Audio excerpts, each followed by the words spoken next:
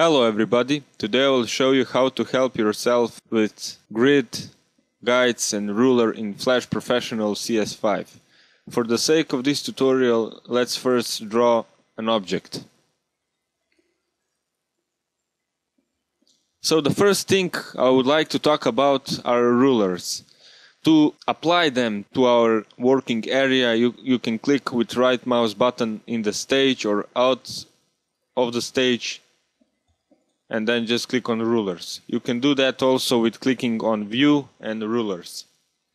And when we click on the rulers, they show automatically in our working area. You can see the horizontally rulers and vertically rulers.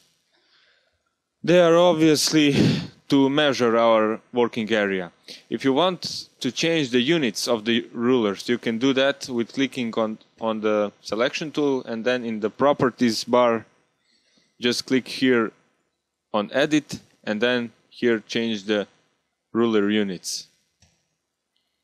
So with ruler, we are just measuring the things in our project, the object and other things. Then the little bit more helpful things are guides. If we want to apply guides to our object, we will have to first apply ruler, which we already done. Then just click on the selection tool and move the selection tool on the ruler. Let's say that we want first to apply horizontally guides. So move on the ruler and just click with left mouse button and move the mouse, and you can see we have grabbed the guide. And let's say that we want to apply the guide here. We can see that it snaps to a rectangle because the snapping option is checked up. So just release it and let's grab another guide.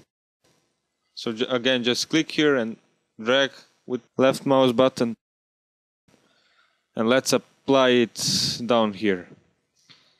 Now I would like to apply the vertically guide. So again, the process is the same. Just go and click on the vertically ruler with left mouse button and drag out the guide.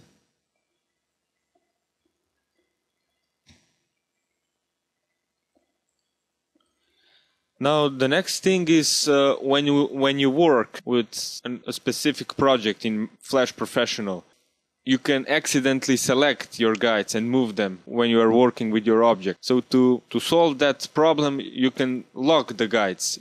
To do that, you will have to click on View, Guides, and Lock Guides. And then you can't move the guides all over. And another thing with guides is that they won't be rendered out when you finish with project. They won't be visible when you render the movie. They are just here to help you with your work. You can also adjust a few options at the guides. So to do that, just go and click on View, Guides, and Edit Guides. You can change the color, you can allow the snapping or checked out the snapping. You can here lock the guides, and you can play with mode for snapping. The normal option is pretty much alright. Let's just change the color of guides. And then just click OK. The last thing I would like to talk about is grid. To apply grid, just click with right mouse button on the stage. And then just click on grid and show grid. And you can see the grid is automatically visible in your stage. With grid you can measure objects and other things. You can help yourself a lot with that. If you are creating a character or an object where you have to measure the parts of the object. You can also modify the grid. You can do that with clicking with right mouse button and then grid and edit grid. You can change the color of the grid, hide or show the grid. You can show the grid over the object, so that means the grid will be on top of the object, as you can see in the background. Then you can check the snapping to grid. And then you can also change the size of the rectangle. Let's make the grid smaller.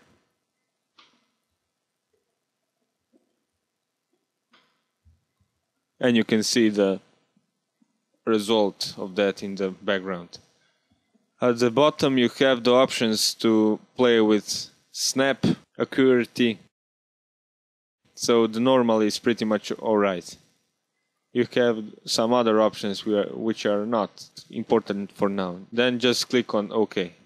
Let's first change the color of the grid. Then just click on OK. So that is pretty much all. You can help yourself with guides, with ruler and grid. So thanks for watching and have a nice day.